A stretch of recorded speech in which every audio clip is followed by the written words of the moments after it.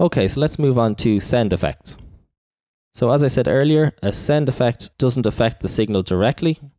What you're doing is you're taking a copy of an original signal, sending it to a new channel with an effect on it, and then that channel is sending out the affected signal.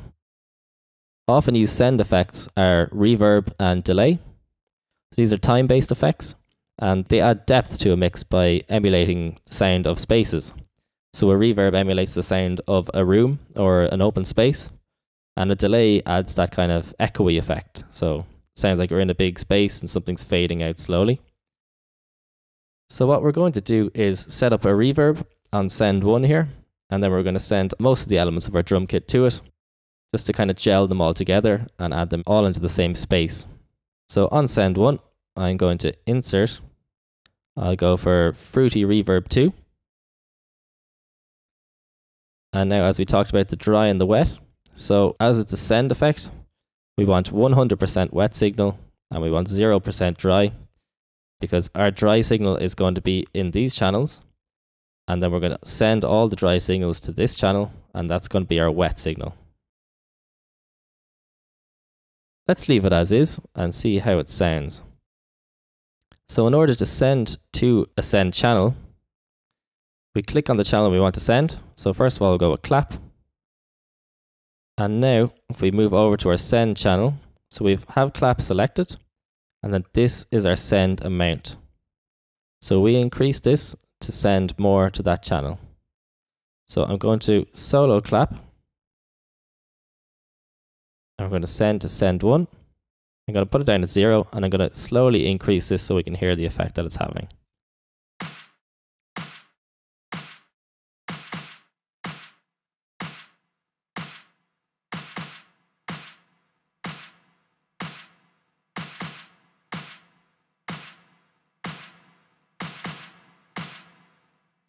So we can hear the effect that's having there.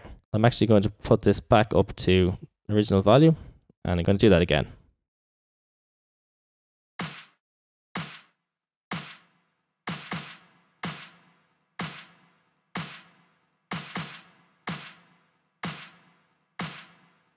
Okay, so you can hear the reverb there. It's emulating the sound of a space, but also we have our original clap signal that's unaffected. So let's do the same now. Let's send the hats to our reverb. So I click on the hats channel. I go to our send, to send 1.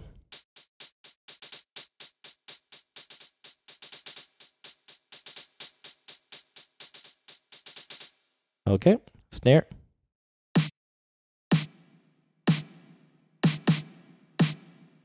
Our clav.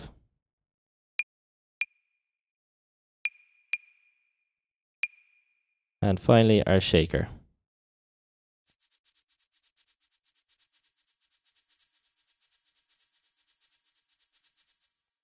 Okay, let's have a listen to that.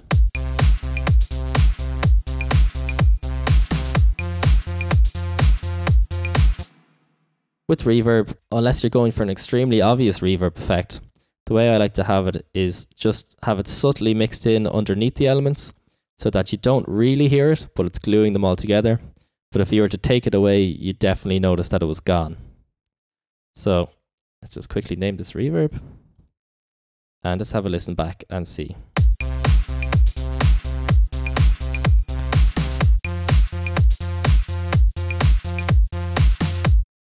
So as I pressed play initially, it wasn't a hugely obvious effect, but then as soon as I took it out, you'd really notice it.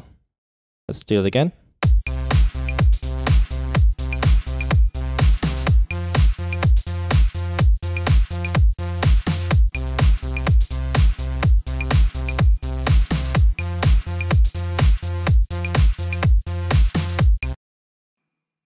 So that's using reverb as a send effect. As you can see, send effects are very powerful. They add a lot of depth to a mix and they tie all the elements together nicely. When they're used subtly and they're used correctly, they're an extremely effective mixing tool.